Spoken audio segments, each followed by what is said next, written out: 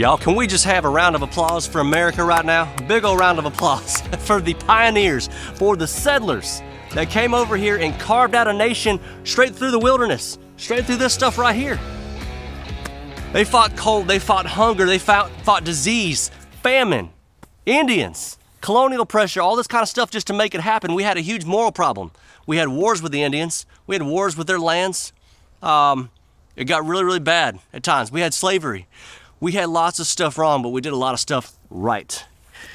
But now that we've finished our little game of Sim City, if you look at an American map now, it seems to all be filled in. What's next? Because there ain't no money in exploration or adventure anymore, so we put all our money in the wrong things. So you'll never see Big Pharma die out because there's too much money in it. You'll never see the cigarette business die out because there's too much money in it. You'll never see racism die out because there's too much damn money in it. I think it's human nature to grind, but what happens when you have ancestors that were so badass that they removed 99% of your problems for you? Life is good, y'all. See, this is where this woke culture and all this kind of stuff comes from. People got so bored that they wanted to see the whole script flipped upside down. It's all for entertainment. Now, don't let any of this virtue signaling BS fool you one bit, y'all. They're making a ton of money off this stuff. The woke school books, right? The prescription drugs, the rallies, the foundations, the funneling of money directly to people who simply just want to watch the world burn. I've been praying through this a couple years now, and as I'm starting to do this, I'm really starting to believe that maybe God needed America to have these problems. Maybe he let America go through these hard times for a reason. I think the reason is he knew it would invoke the true warrior's instinct that would take over and pretty much arouse a spirit that we hadn't seen in this country in 245 years. Now I'm gonna get excited here because I'm gonna talk U.S. history, and you know I get fired up about that. There is no story at all that can touch what Lewis and Clark did when they were going to try to find a route to the Pacific Ocean in 1805. Thomas Jefferson commissioned this expedition for Lewis and Clark after the Louisiana Purchase, all right?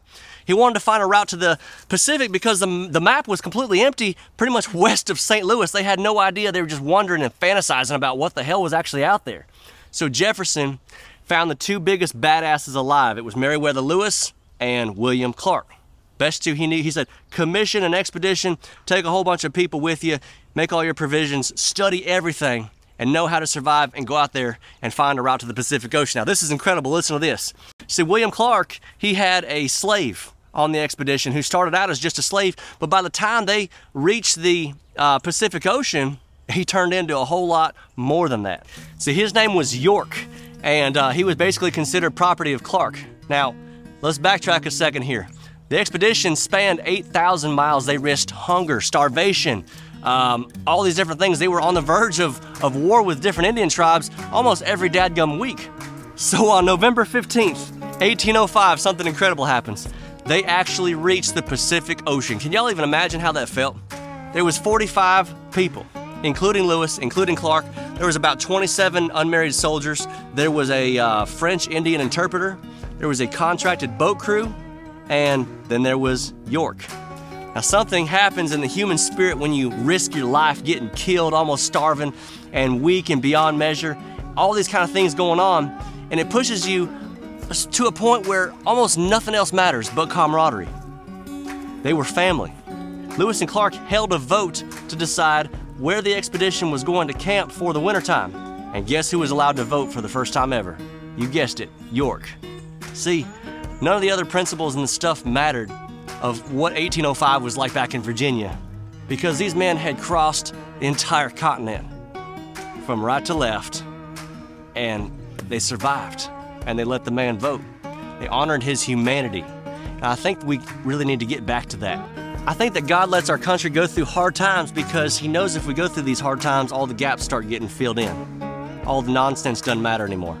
See, all this new age ideas getting forced down our throats, all the desperate attention, all the seeking new fads and all these things, they're just designed for self-worship and the individualism, which has always been and will always be purely satanic. So maybe God allowed these hard times and even harder times to come because it's only then we can serve a purpose bigger than our own selfish ambition and stop screaming for attention for once in our lives as a society. I'm really proud for everybody who's getting back to this attitude. I really feel like it's a rising sentiment here in this country, and it's a beautiful thing. Keep it going. God bless you. This will be my last video for 2022, so I'll see you next year.